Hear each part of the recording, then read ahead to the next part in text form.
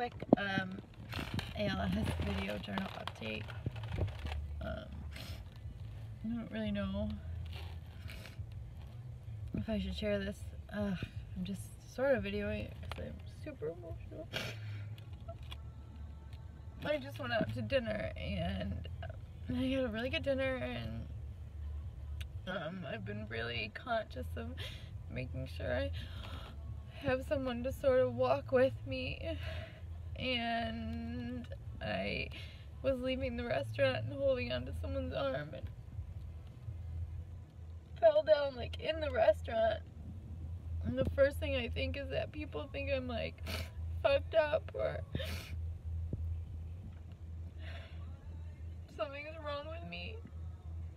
And I like laughed it off at first, but it's really embarrassing.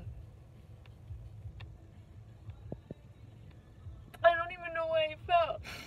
My foot just sort of tripped and I couldn't catch myself, and I like literally fell into the table and chairs.